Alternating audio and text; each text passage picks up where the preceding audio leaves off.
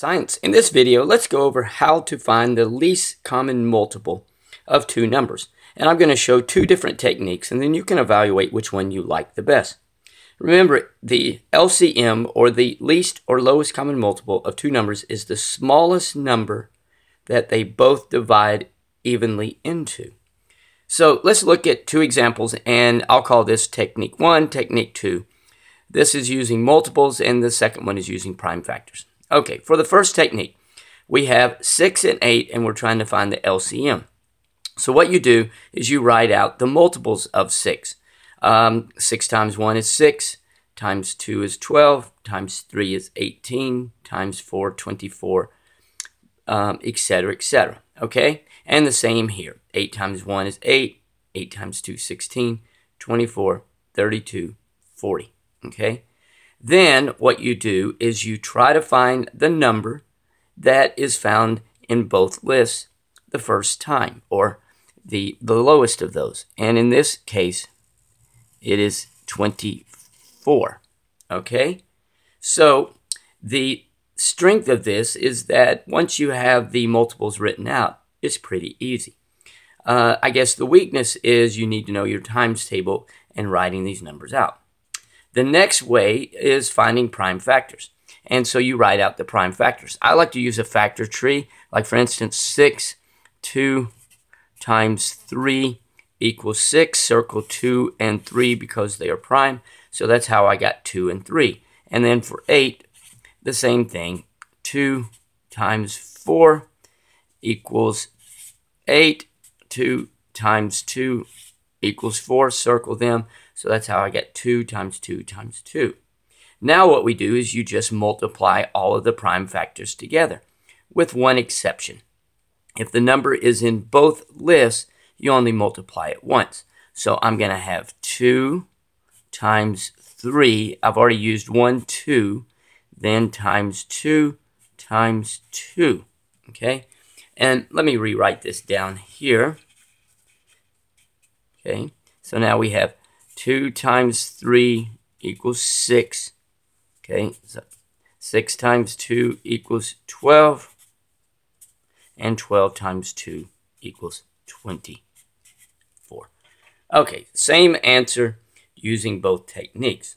So let's work another example, and then that will give you a little idea which one you like. Okay, so up next. Okay, let's try to find the prime factors of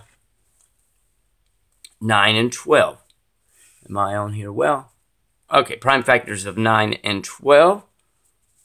So it is 9 times 1 is 9. It's 18, 27, 36, 45, 54, 63, and then 12. 12 times 2, 24. 12 times 3 is 36. 12 times 4, 48, and you see the rest. And then I look for a number found in both of these, and that is 36. Okay? Now I can use the same technique using the prime factors. Factor tree, we have 3 times 3 for 9, and then 12 is 2 times 6, then 2 times 3. I'll circle the prime numbers, and that's where I got 3 and 3 for 9, and 2 times 2 times 3 for 12. Now I multiply them together, so I have 3 times 3 times, and remember, I have another 3, so I'm going to cross this 3 out, times 2 times 2. I'm going to go down here again. 3 times 3 equals 9. 9 times 2 equals 18, and 18 times 2 equals 36. Okay, again, same number, 36, two different ways. Okay, and I wrote prime factors there. That should not be that. It's just multiples of. And finally, let's work one more. And again, you can get a little idea of which one you like. Okay, now I've got it correct. I've got multiples of. Okay, multiples 1836. And here's where you can begin to see which technique has an advantage. Okay, First, I need to do multiples of 18. I don't know the multiples of 18 in my head, so I literally have to kind of multiply them out, which you may not enjoy. But they are 18 times 2 is 36, times 3, 54, times 4, 72, etc. And then the same with 24. I don't know the multiples of 24. I know 1 through 10. So again, 48, 72. And this is a little time consuming. But if you will notice that you can easily find the first number that is found in both of these numbers is 72. So you have the LCM 72. Now let's look at the prime factors. The prime factors, finding the prime factors of 18, I find it very easy. I've got 2 times 9, then 3 times 3. Circle both of those. And then 24, 2 times 12, circle the 2. 2 times 6, circle the 2. 2 times 3. And I find that pretty easy for this particular one. So I've written down the prime numbers, 2, 3, and 3 for 18, 2 times 2 times 2 times 3 for 24, and then I just multiply them together and remember the one rule. 2 times 3, I cross off 1, 2, and I'm going to cross off 1, 3, times 3, times 2, times 2.